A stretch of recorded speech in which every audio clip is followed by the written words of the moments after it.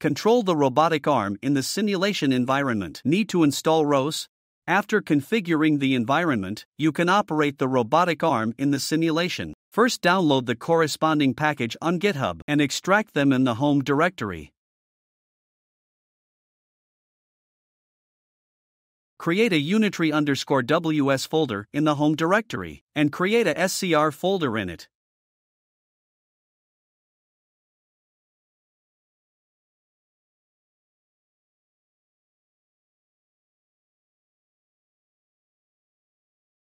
Then put the Unitary_ROS file and Unitary_Legend_MSGS into the Unitary_WS/SCR/ directory.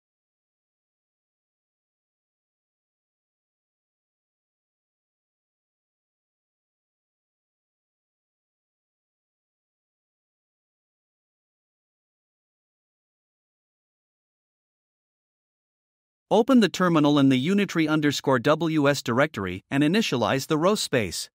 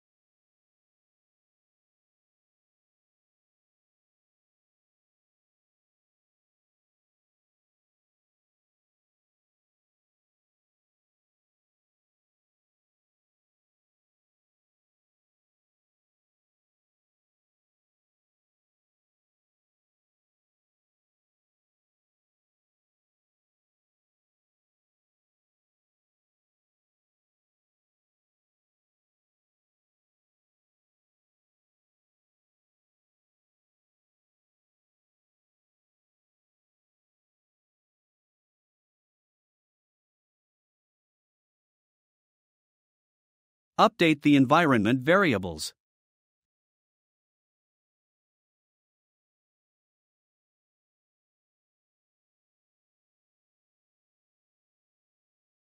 Open the Gazebo simulation interface.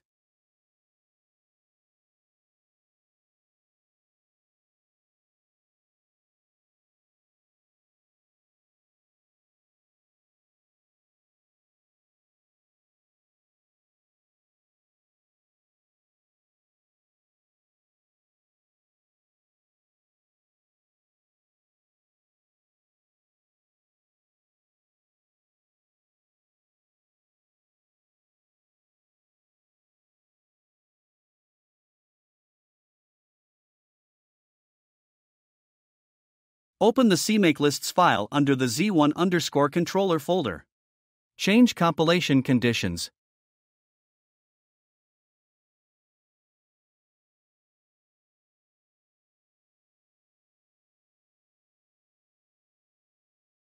Open a new terminal here and compile Z1_controller.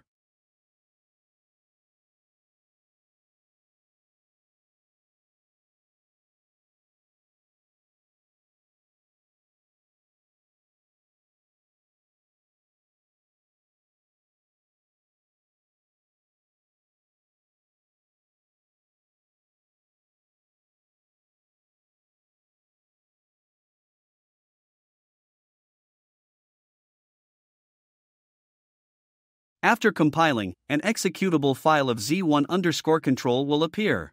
By default, it is controlled through the SDK. If you need to use keyboard control directly, you can execute /Z1_control-K.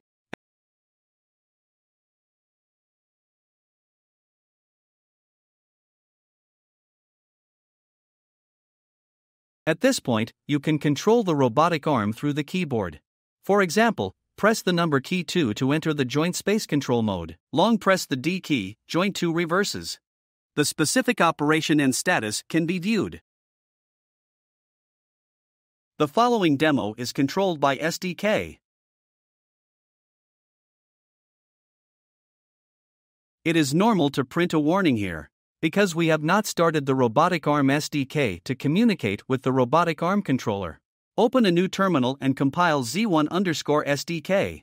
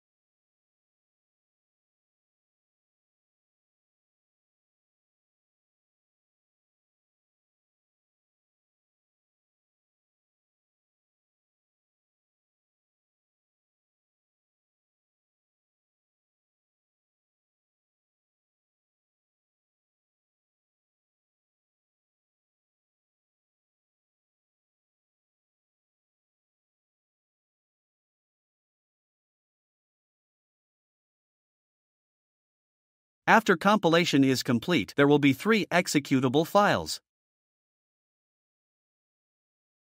Here we take the implementation of hind_basic as an example.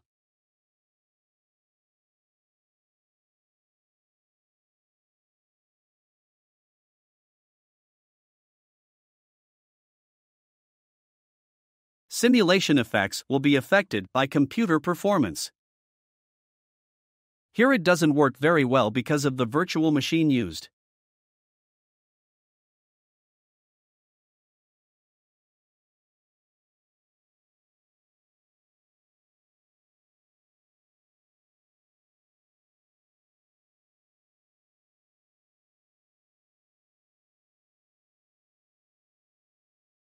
During runtime, you can open the terminal of Z1_controller to view the print information.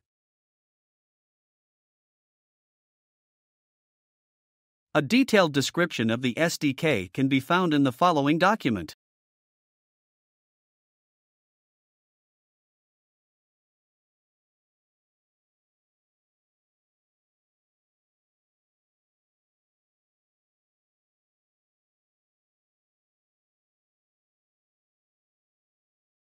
Thanks for watching.